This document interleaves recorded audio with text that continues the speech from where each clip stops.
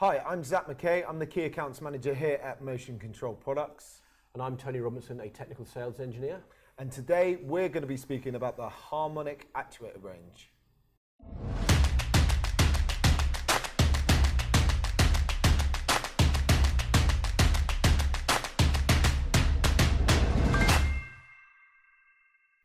So Tony, can you tell me a little bit more about the Harmonic Actuator range itself? Yeah, this is the Harmonic Actuator range in front of us. Right. Okay. It consists of a strain wave gearbox, Okay.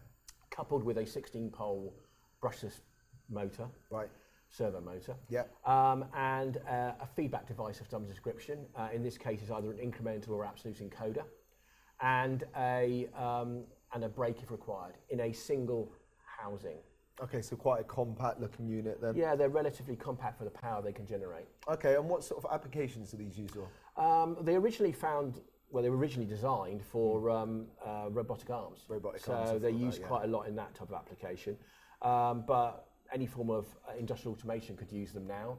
They're used in medical and surgical tools. Right. They're used in animatronics. But virtually, they have numerous applications. Yeah. Okay, and what sort of accuracy? Accuracy, standard, it's 30 arc seconds. Right. Okay, With so quite high repeatability of accuracy. 8 arc seconds. Okay, and I'm guessing high torques? Yeah, the torques are high. Yeah. For this size of package, yes.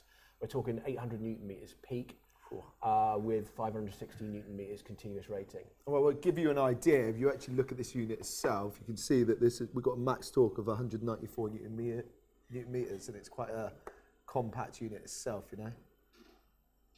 So yeah, that just gives you a little bit of an idea there. What sort of speed do they run at? Speeds, they're not very fast. Nice. They're 127 RPM is the max. Right. And they're rated at 70 RPM. So they're really only designed for fairly low speeds, but it's the torque that's the thing. That's the main thing. Quite smooth motion Very too, I smooth guess. motion. Yeah. Coupled with the strain wave gearbox. Yeah. And the gear ratio, which goes from 51 to 161 to 1, then you get very, very smooth output. Okay, motion. cool. And I can see that these three have got hollow bores. So what sort of sizes does that range from? The hollow bores vary depending on the size of the motors. The smallest motor is the 14 size 14. and that's got a 9mm hollow bore shaft. Okay. And the largest is the 40, and that has a 40mm. Okay, and what would be the advantages of these units themselves? The advantages, well, the primary advantage is the actual physical Just size, the size for the power. of it. Small footprint. Yeah. Very, very, very power dense, if you like. Okay. So you've got a very small motor which produces a lot of power, a lot of torque. Yeah. They're very smooth and it's very low vibration. Okay. As you can see, it's a self-contained unit, so everything's in one unit. Okay? Yeah.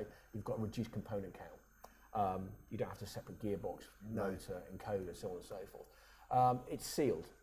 Okay, it's maintenance free, as I've said, but it's also IP rated. IP rated, okay. So it's got an IP rating of 65 as standard. Okay. And as an option, you can have IP 67. Okay. So it can work in fairly harsh environments. Okay, and what is the voltage range for themselves? The voltage range for this goes from 48 volt DC, 48 volt DC, 110 volt, 220 volt, and 480 volt AC. Okay, so high voltage then too. Reasonable, yeah. Okay, cool. And what sort of drive would Motion recommend for these units? Our standard offering would be AMC, and it would yeah. probably be a Flex Pro standard, but the user can use anything they like. Yeah. So as long as they can handle the feedback devices that are fitted, which tend to be BIS-C encoders, or Nikon A encoders, or a standard incremental. Okay. If their drive can handle that, and they have the voltage and the current to handle it, they can put what they like on there. Okay, and there's an integrated version too? Yeah, there's an integrated version. It's called the MGM. Right. It looks very, very similar to this, virtually the same. Right. Same physical size. Right. And basically that would have a power cable. Okay. And a communications cable. Okay, what communication protocols does it have? The communication, we offer two, and they are EtherCAT and CAN-Open. CAN-Open. Okay, all right. Well, that's lovely. Thank you for speaking to us today. And if you'd like to find out more about the Harmonic Actuator range, then please contact us as per below.